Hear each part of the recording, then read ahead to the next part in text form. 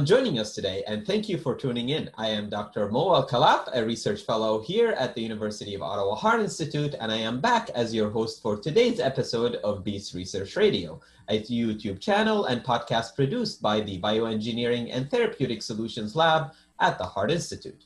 Our goal at BEaTS Research Radio is to communicate science to the community. Our guest today is Dr. Nabil Seidah. Dr. Seidah is the director of the Biochemical Neuroendocrinology Research Unit and full research professor at the Institut de Recherche Clinique de Montreal, as well as Université de Montréal, and adjunct professor at McGill University in the Department of Medicine. He holds a Canada Research Chair, Tier 1 in precursor proteolysis, and has amassed numerous distinguished awards in the fields of science and research over his still thriving career. Among the many research studies tackled, Dr. Seidah's group is aiming to explore the clinical implications of proprotein convertases in disease states, such as the enzyme PCSK9 in hypercholesterolemia, which we will discuss with our guest shortly. For now, it gives me great pleasure to welcome Dr. Nabil Seidah to our BEaTS radio program. Thank you so much for participating with us today, Dr. Seidah. Thank you, Dr. Khalaf. To start, we're always fascinated and curious to know what shaped and directed our guest in choosing the field of science they operate in. Dr. Seidah, what was your inspiration and motivation to enter the biochemical and translational research field? Well, I grew up in Egypt and I was confronted with family diseases since my youth, okay? I've had some members of my family who had cancer. 2 of them died of that while I was growing. I've had members who had schizophrenia, and which we now it's schizophrenia. It was neurological diseases. So I was confronted with, and also the very poor situation in the streets of Cairo. And I saw diseases all the time. And at the same time, clearly at that time, there was no treatments. There were just palliative approaches. And I said to myself, maybe I can do something, you know, maybe, just maybe, but I realized that I have to learn a lot, you know. I knew nothing about the mechanism behind it and how do you handle this? And so where do you go? So at that time, we didn't have the web and everything like that. We had books, you know.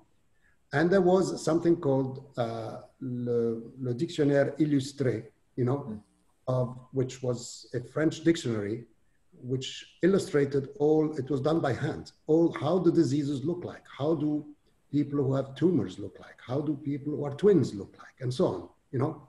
And I was fascinated by this. And I said, my God, maybe I can learn from this. And of course, later on, I improved this learning, okay, and go somewhere.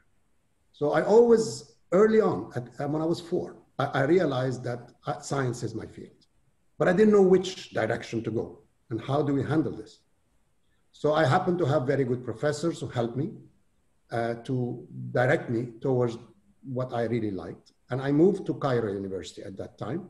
This was the war, so it was a difficult time in my country. But I still wanted to learn. I was yearning to try to understand how at that time, there was different parts of biology. Electrochemistry was very interesting to me. And so I needed to go to neurobiology.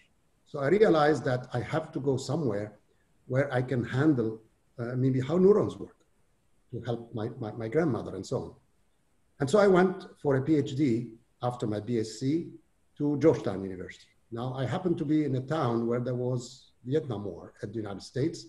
It was a very troubling time for students. I mean, I was just a young student, didn't know what was going on. I saw a lot of people demonstrating in the streets against the war, but at the same time, science was what attracted me. And so I decided to join a group that modeled how neurons work. I began to learn what is biophysics, what is mathematical modeling of disease. And that fascinated me. I said, maybe, just maybe, I can understand how do neurons transmit disease? How do you get Parkinson's disease? How do you get schizophrenia and so on? And so I got a PhD in the chemistry department, but mostly applied to neuronal transmission. Once I finished that, I decided to I came to Canada because my family was there. And I joined the University of Montreal to try to improve my biophysical approaches to study how neurons work. And so I started to use electron spin resonance techniques, NMR, and so on, to try to understand better. And so as you can see, technology can drive where you're going. At that time, there was a new institute just being built in Montreal. It was called the Clinical Research Institute of Montreal by Jacques Genet. And their interest at the time, and still is, was cardiovascular diseases, okay? And the big buzz at the time was the kidney and hypertension, because we knew at the time that the kidney was major organ regulating hypertension. I said, wow. And then I met a man called Michel Chrétien, and he told me, look, I'm interested in the way proteins are activated. I didn't know anything about proteins. I was a mathematician. I was working on neuronal transmissions. He said, listen, you're going to learn about proteins and you're going to help me try to understand how they get activated. I said, what do you mean get activated? Well, you don't make insulin like that. If you want to get glucose metabolism, you need to cleave it, cut it from something called precursor or proinsulin and make it. And at that time, he was interested in another hormone that was regulating your stress, which is cortisol regulation, ACTH. And he said, why don't you help me out? And maybe we will be able to figure out how does our body activate proteins. And this is where I entered the field, and I'm in it since then. I started early on. Within the first year, we discovered beta endorphin. Endorphin is a major player in pain regulation. My God, I'm entering in the neuronal field again, but now in terms of pain. And so on. We discovered a number of hormones this way by extracting human pituitaries, human brain, as well as pig and sheep tissues. Try to understand how they get activated. So we isolated like a number of hormones, like about 10 of them. But the story remains, how do they get activated? What are the enzymes that activate it? So then we thought that maybe the heart would be the solution, because the heart was in contact with some colleagues. They told me the heart, you know what? The heart is not just a pump. It can actually secrete hormones. And these hormones can be activated. I said, oh yeah? They said, yes. So what about helping us to identify the hormone, first of all? So we had set up some new technology at that time. It was very new. It was called HPLC, okay, which now everybody uses. But we set it up. We had like 1 meter columns. Now they're 10 centimeter now, you know? But at that time, we had to purify the hormones from the heart. And there was a group in Kingston who was also doing the same thing, the both, you know? And I didn't know anything about the heart. I just learned, but I knew how to extract and I knew how to purify proteins, you know? So we happened to be almost neck to neck, identified atrial natriuretic factor, which is an important hormone that regulates blood pressure. Here we go, you know? And so again, how does it get made? Well, it's made by a precursor again. It's called ProANF. So where does it get cut? It was in the atria of the heart. And I thought that maybe the heart would be the solution. Maybe I can pull, there's a big organ, I can get maybe enough of the enzyme that cut it. I failed miserably, you know. I went to the abattoirs here in Montreal because we sell our pigs to Japan and other countries. And I myself, with my group, dissected 20,000 pig pituitaries ourselves. We would go to the abattoir and pull out these tissues and come back to the lab and rapidly extract them. We failed, okay? We got a lot of new hormones, but we never identified the enzymes. So I said, why? Well, why is it so difficult to identify them? Maybe we are wrong. Maybe we don't know how to do it. Or maybe there are so little of them that it will take tons to be able to identify them. So I decided to change approach, not to use the biochemical extraction approach, but now molecular biology was advancing and something new happened on the field. It's called polymerase chain reaction, or PCR. It was just being invented, you know? So I said, who's doing this, you know? So I happened to know a guy at the Pasteur Institute who had cloned renin involved in blood pressure regulation, you know? So I said, François Roujon, he's called. He said, why don't you come to my lab and make a sabbatical, and maybe you'll help me out to understand how does renin get activated? Because it's also activated by a precursor. I said, this is good.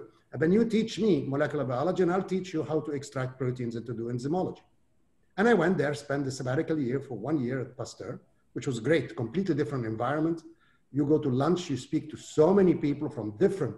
I began to understand the importance of interdisciplinary approach, you know, that you don't have to be only in your field. You're going to have to learn people from all over the world. And so just over lunch, I probably spoke to at least hundreds of people, you know, in that year. And at that time, malaria was an important one, and people were looking for the enzyme implicated in malaria.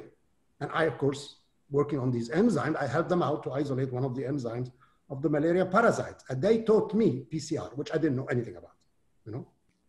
So coming back to Montreal after that 1 year, I said, what about using PCR maybe to pull out these difficult to isolate enzymes? So how do you do that? So I went skiing with a very known, at that time, biochemist. I said, what do you think the enzyme is going to be? Because there were only 5 different families of proteases. So which family is going to be? It's an old one. I mean, you can find it in dinosaurs, you can find it in many things. This must be a very old program. He says, yeah, it's going to be like blood coagulation factors. I said, okay. So I went to United States and I worked to the biggest lab that worked on blood coagulation factors. I said, well, why don't we try and find out if there is a blood coagulation factor that is implicated in the activation of these hormones? So I isolated plasma kallikreins and other things. Again, I failed, you know. Said there's something wrong. We're not getting anywhere, you know. This is not the good approach. We finally, yeast. Yeast is amazing, you know, species that allow you to have, it's a relatively simple species, but you can manipulate it, you can do mutants. And so there was the group in California that realized that the yeast has a male and a female, if you want, it has a mating hormone for them to mate because they're you know, they diploid. And so to make that mating hormone, you needed an enzyme. And they used the yeast biology or the power of yeast mutations to be able to identify the first processing enzyme called KEX2. I said, wow, this is it, okay? They got the first one, and maybe in mammalian system, in human, we have the same. What about using PCR, which is this technology that I learned in Paris and so on, to try to, what we call, use oligonucleotides that are degenerate, you know, and maybe just pull it based on the Kexin structure, okay? And just about that time, there was a group in Belgium that discovered they were interested in cancer, and they were interested in a gene that was involved in cancer, and they thought that they had that gene. But I looked at this, I'm good at looking at sequence. I looked at the sequence and said, oh my God, they're wrong. They thought it was an open reading frame. It was a, what we call an intron, you know, and that it was non-coding. But when I translated it, I said, oh my God, it looks like a very similar sequence to the KEX2 of the yeast. It was a piece of it, you know. I said, this is it. We got a human equivalent. They didn't know that. They just published, they thought they had the tumor stuff, you know. And I used PCR to pull this out, you know. I said, can we do it? And I used the heart because I thought I was smart. I was going to get the heart from where I put it. I failed in the heart, but I succeeded in the pituitary, which makes many of the hormones, including beta endorphin and so on. And I isolated the first 2 enzymes called PC1 and PC2, and they turned out to be the major enzymes that make all the hormones that we know. And now the question was, how many enzymes are there? You know, so we bet champagne, you bet all types of things, you know. And to make a long story short, over the years, we identified 7 out of the 9 known proprotein converters, including the one that you are interested in, PCSK9.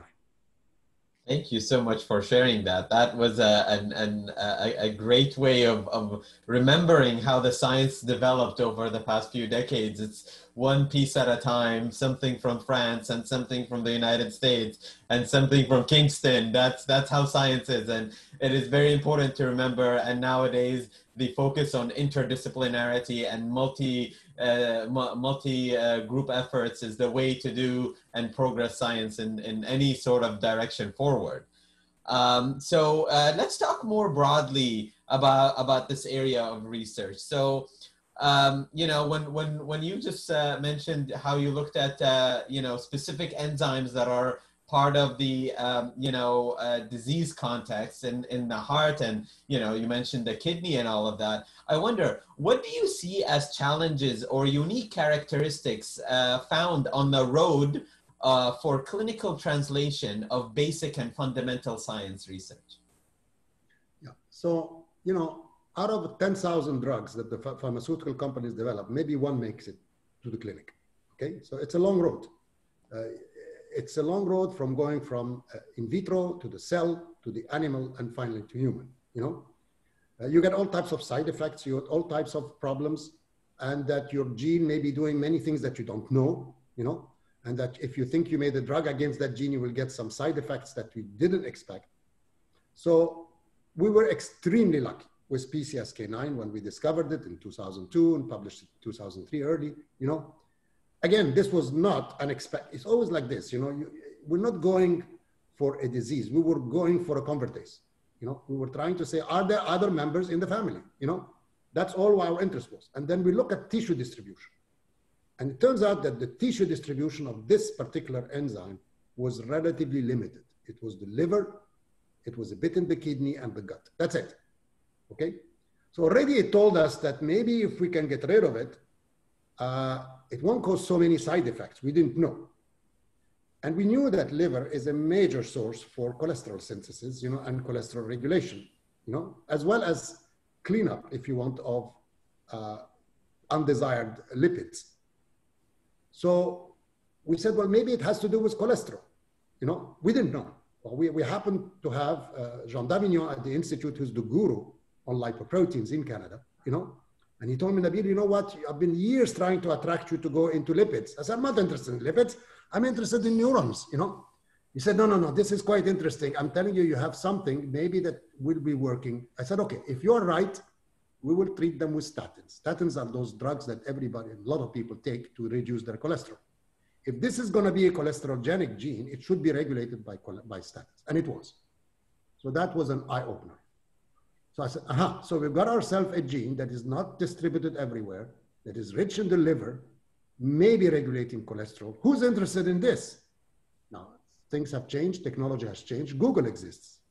So you go into Google and you say, is there anybody in the world interested in the liver? And I knew at that time it was chromosome 1p32, this is the localization of the gene. Is there anybody working on 1p32?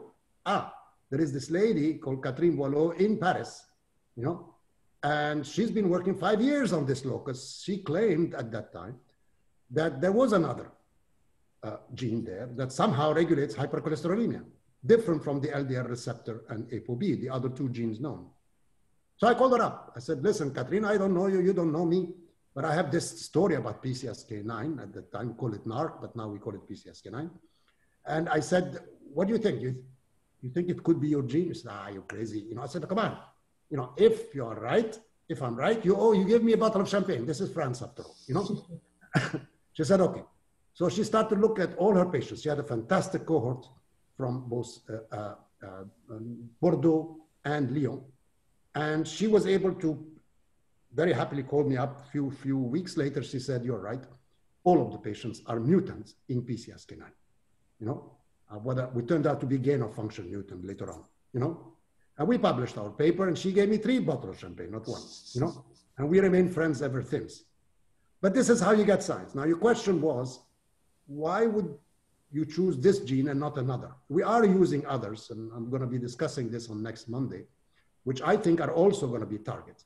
The problem of, for example, the first 2 enzymes we found, PC1 and PC2, they make insulin, they make endorphin, they make ACTH, they make all the hormones that we know. If you try to inhibit them, you get all types of diseases. You get obesity, you get neuronal problems.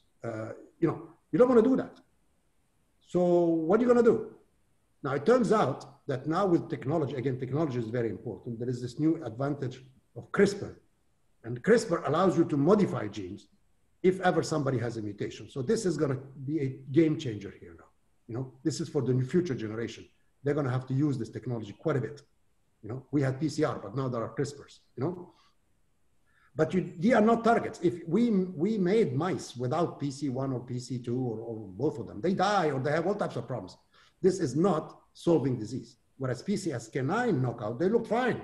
You know, they had no problem, the mice. In fact, they had very low cholesterol, you know. So you take another one, number 8, for example, the PCSK8, I call it ski 1 because we ski in Canada, you know. And that one, if you knock it out, you don't even get an embryo. You don't want to do that. It's interesting in terms of biology, but it tells you that it does so many things. You don't want to touch this. So we are now on to number 7. I think number 7 is going to be the promising one, you know. The others are very interesting. Number 4, for example, will regulate all types of, you know, ability to regulate sperm production and sperm regulation. So that's, you could be using contraception if you want, you know. Fertility, yes, yeah. But right now, the only one that has really found its way to the clinic, it's been PCSK9. I'm now working on furin very strongly, the number 3, and that because it's very heavily implicated in COVID-19. So I think it's going to be a very strong target there. That's an excellent segue into the next point I wanted to ask you about. So we know that worldwide statistics tell us that cardiovascular disease is the #1 cause of mortality globally. What areas of research in your field would you identify to be of highest interest to the future contribution of basic research and translational efforts with regards to cardiovascular disease? Yeah, I know I'm in the Ottawa Heart Institute, you know, so of course we have to talk about the CVDs, you know, even though I'm really working hard on it. So I think triglycerides are going to be the major ones, you know, hypertriglyceridemia. The cholesterol is now relatively well, I'm not saying people used to think in 2002 before we discovered PCSK9, that's it, we solve cholesterol, we have statins, there's nothing else to learn. Look, PCSK9 came and changed completely the field. Right now, as we see it, and it can change, triglycerides are going to be a major game player. You know, if you have too high triglycerides, you get pancreatitis, you get all types of inflammation, obesity, diabetes, and so on.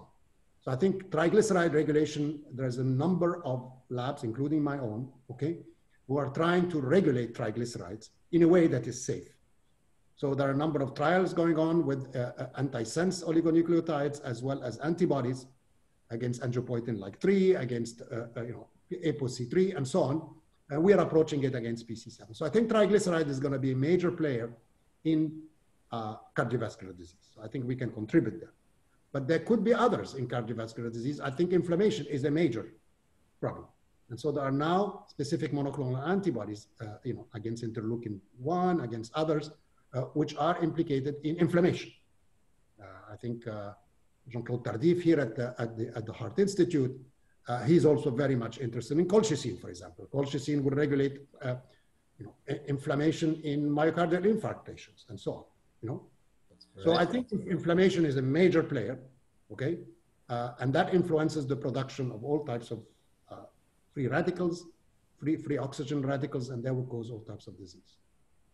Yes, that is definitely an area of interest that even I and others at the Heart Institute do focus on, the inflammatory-induced heart diseases and the inflammatory-driven heart disease context. Thank you so much for this, Dr. Nabil Seidah. We have one last question for you today. Mentorship is extremely valuable in shaping the direction of all individuals. What type of advice and words of wisdom would you like to share with trainees and early career scientists? First of all, you know, I gave maybe 500 talks in my life, you know. Whenever a student asks me to give a talk, I really jump at the first thing because, first of all, they're younger, they're much more enthusiastic. I'll come to what I think the importance of being that way. And so I accept it with pleasure. So as you can see that science is not a one-way street. You know, it is, you have to be, first of all, you know what you're getting into. You're getting into something that is going to be long. It's a long way. Look, it took me 20 years to identify the convertases. You really have to believe in God when you're in something like that, you know. This is not going to happen by a press button stuff, you know. So how do you get there? You get there by reading a lot, by asking many good questions if you can, you know, listening to others because there are many others who have different ideas than yours and you can maybe learn from them. So I think enthusiasm, hard work, Make sure that you do not follow only one solution. There may be more than one solution to your problem. You have to choose the right mentor. I think it's important to select a person or that can guide you, because that's going to be important when you make your PhD and others, and later on will become a friend maybe, so hard work, enthusiasm, believe in what you do. Always believe in what you do, even though people will criticize you. People told me, you're crazy. PCSK9 is not even an enzyme. Why would you work on it? Well, look what's happening now, So if you believe you have something, pursue it, go for it, Now, you look at a tree would not happen if it didn't have roots, okay? I look at the roots as the fundamental knowledge. Without roots, you don't get a tree, okay? So if you have the roots, or if you have the mechanism by which you can create a tree, you can get a tree and flowers and whatever comes with it. So this is the translation application, if you want, of the roots. So I think always follow fundamental learning, understand the mechanism, and that's going to be much later be useful sometimes, not always, to have practical applications. So I think practical application is great, but if you do not have the fundamental knowledge, I don't think you'll reach it in a way that you can be lucky, you can get a repurposed drug that have nothing to do, But if you know the mechanism, I think it's much, much better. And you have to be able to work in groups, in teams. You have to be able to use interdisciplinary approaches. Never be on one side. And always allow for other people to bring their ideas and their models. You may be wrong, why not? As long as you get to the truth. You want to find the truth. That's the idea, okay? And at the end, of course, you have to get funded for your research. So funding is a huge problem that we all know. Thank you so much for that. Excellent words of advice, Dr. Seidah. This concludes our interview. Once again, I'd like to thank our guest today, Dr. Nabil Seidah, for the informative and fascinating talk with us regarding the translational and therapeutic potential of basic and fundamental research. On behalf of our director, Dr. Emilio Alarcon, our regular radio crew of Hallie Arnett, Alex Ross, and myself, thank you all for tuning in. Don't forget to subscribe to our YouTube and podcast channels, and we'll see you all soon again with another Science for the Community episode. Have a nice day. Thank you.